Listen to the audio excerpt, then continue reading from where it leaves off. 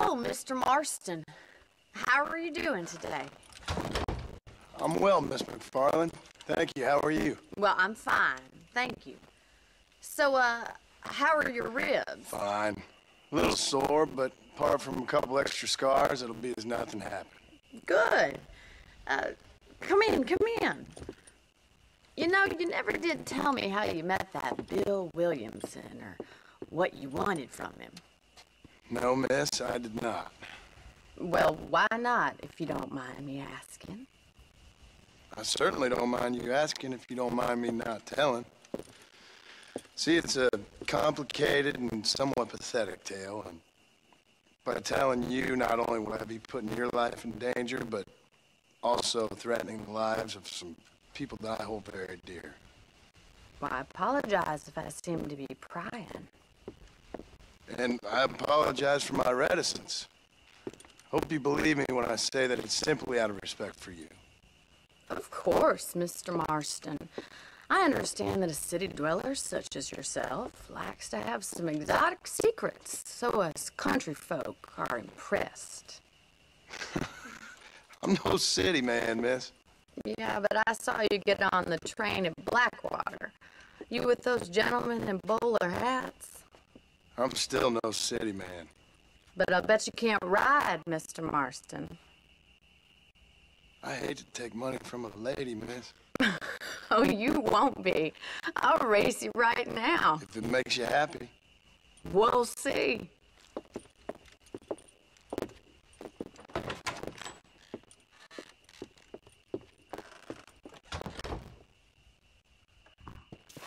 All right, I'll show you how we ride around these parts.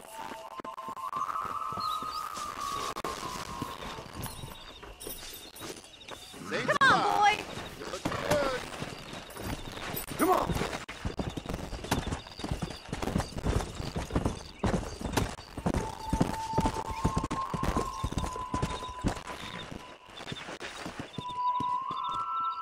On the count of 3. 3, 2, 1.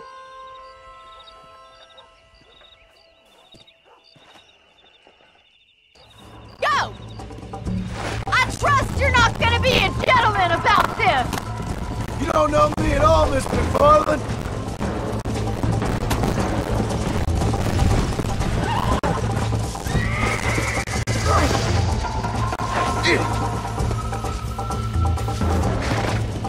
Come on.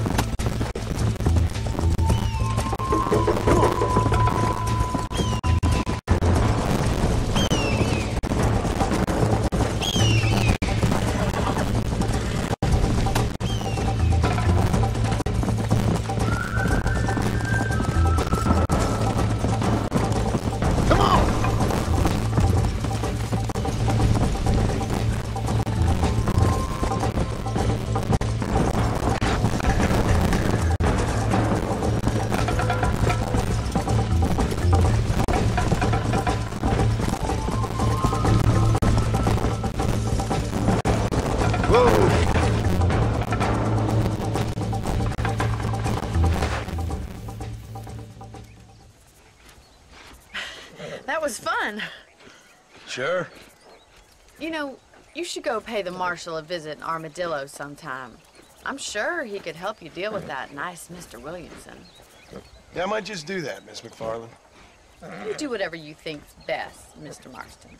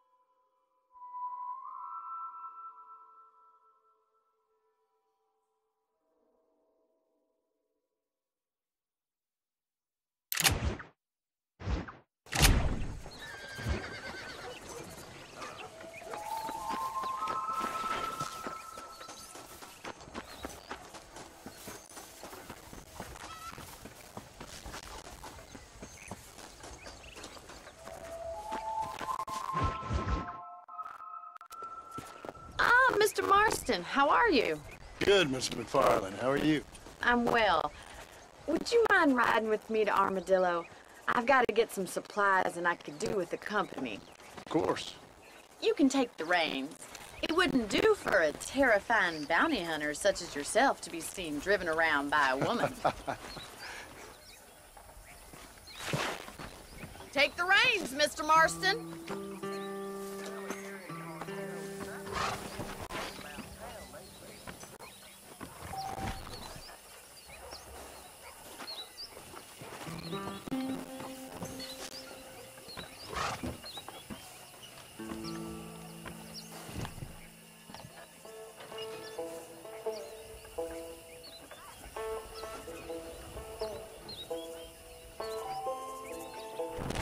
You're looking much better, considering you were almost buzzard food a couple days ago.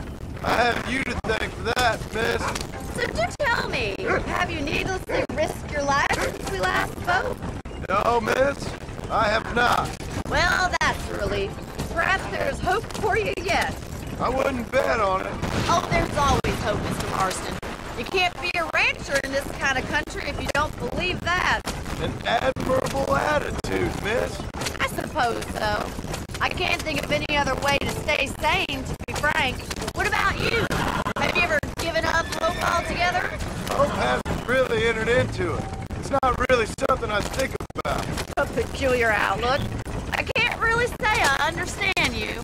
I can't always say I do either. Oh, don't be so deliberately enigmatic. I'm not, miss. Yes, you are. You are being deliberately obscure as a substitute for having a personality. I just know there are two theories to arguing with women, and neither one works. I'm not even going to dignify that gibberish with a response.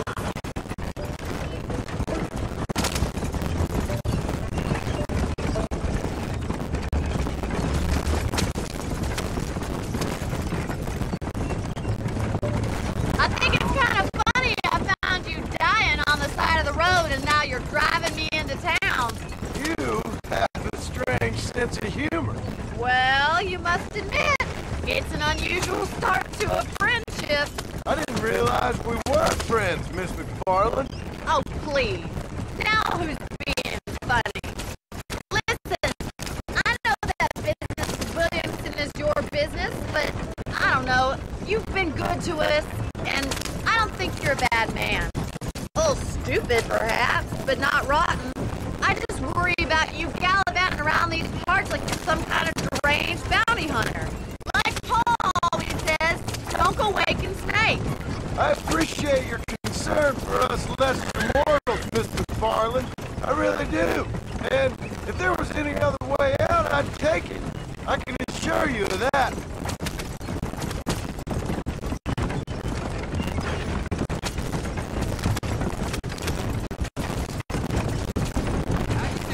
How do you do, sir?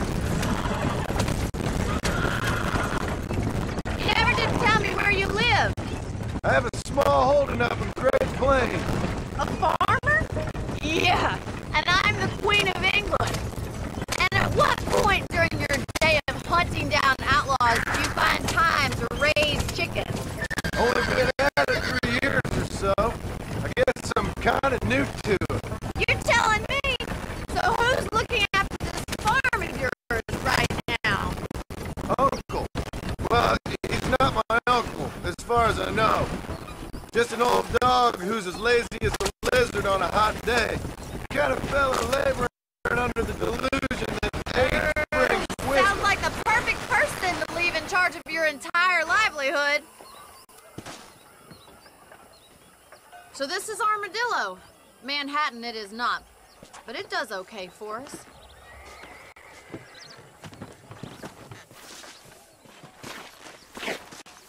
Most important thing for you right now is getting yourself into Dr. Johnson's office to purchase some medicine. The first one's on me. Thank you, miss. I'll pay you back. I'm sure you shall. The doc's a good fellow. He saved your life, so be polite to him. Meet me in front of the general store when you're done.